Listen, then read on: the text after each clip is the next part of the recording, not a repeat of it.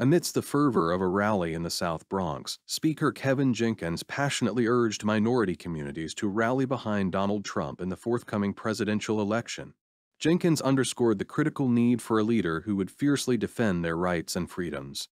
He implored the crowd to resist policies he argued were designed to erode their sovereignty and silence their voices.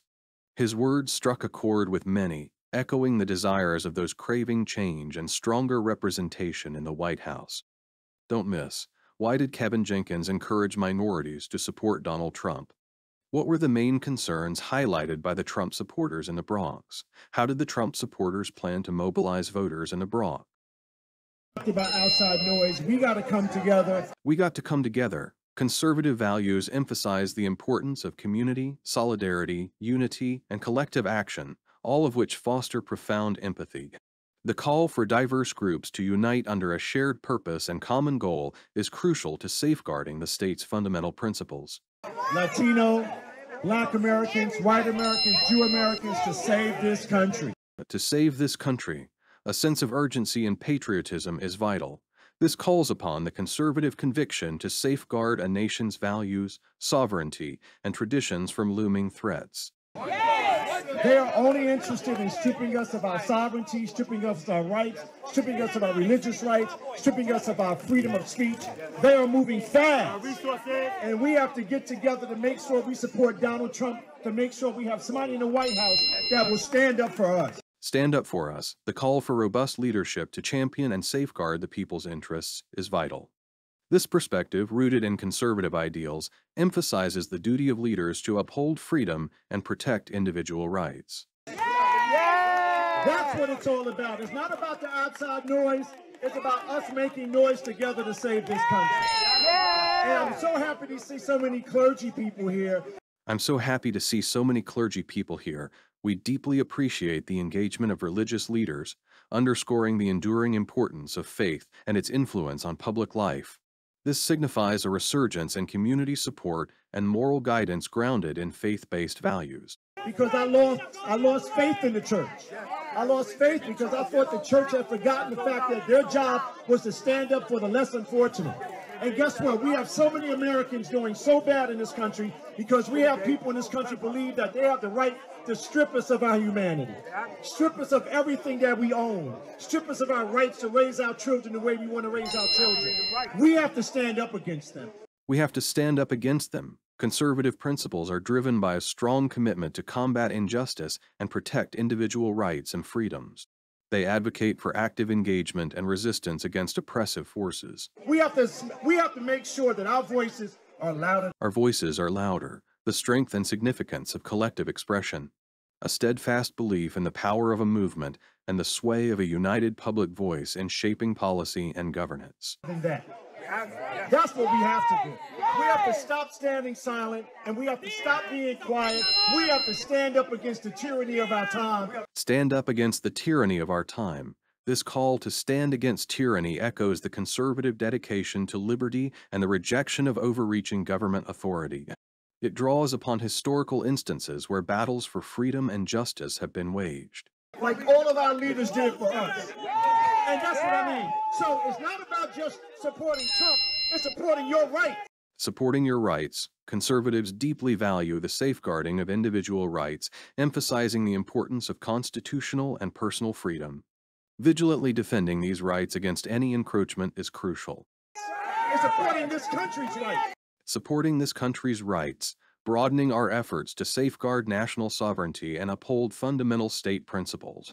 Emphasizing the conservative commitment to preserving the state's unique identity and core values. It's supporting our children. It's making sure that we stand up against all of the things that are trying to take away the things that we fought for all of our lives. We fought for all of our lives, a tribute to one's enduring dedication and relentless fight for liberty, stirring a deep conservative admiration and heartfelt respect for the perseverance and unwavering commitment in safeguarding freedom.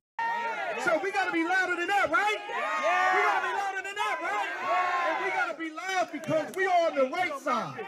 We're not on the wrong side. And all of you people at home that's scared to come out and say you support Donald Trump, we get you. We understand you. We get you. We understand. Expressing empathy means truly recognizing and addressing the worries and anxieties of supporters. It fosters a profound sense of connection and understanding within the conservative community, reinforcing solidarity and mutual support. You might lose your job, you might lose, but vote for him anyway. And when he comes to the Bronx next week, there should be 1 million people out there supporting him, because guess what? He's standing up for America. He's standing up for America. We applaud leaders who are dedicated to upholding national interests and values.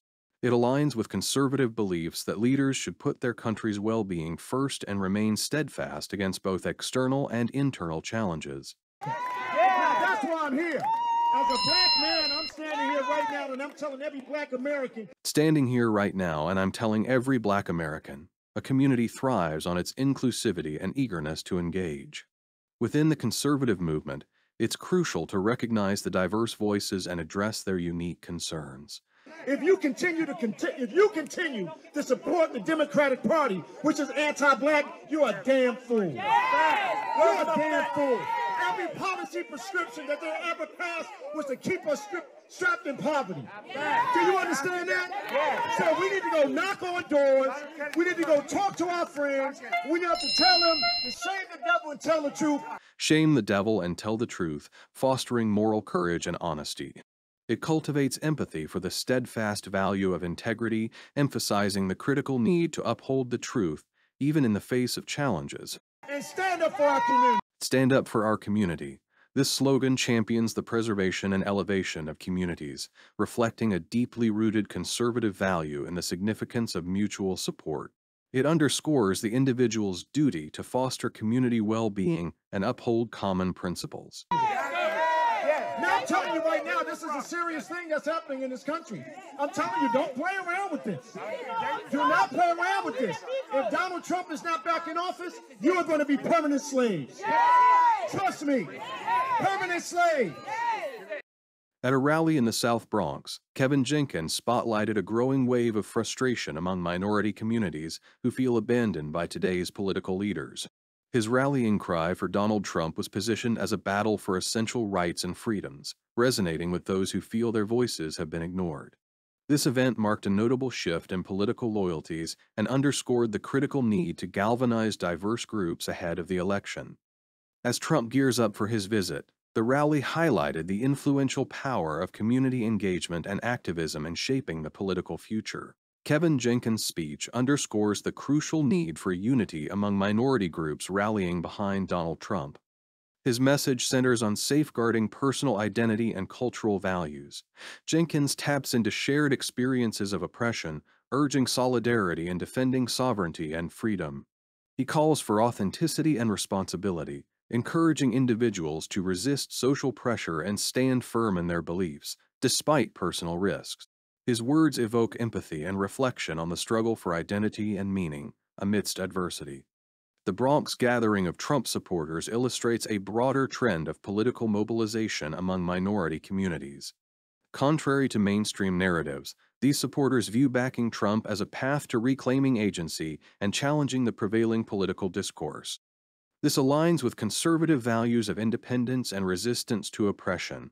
Jenkins' speech addresses feelings of alienation and deprivation within these communities. By rallying support for Trump, he offers a means of empowerment, alleviating anxieties about identity and subjectivity in a challenging social landscape. The focus on collective action and resistance highlights a deep desire for validation and recognition in the broader political sphere. The Bronx rally epitomizes this psychological dynamic, where public declarations of loyalty to Trump serve to reaffirm individual and collective identities. This shared expression of political allegiance can provide significant psychological resilience in the face of social and political adversity. What do you think?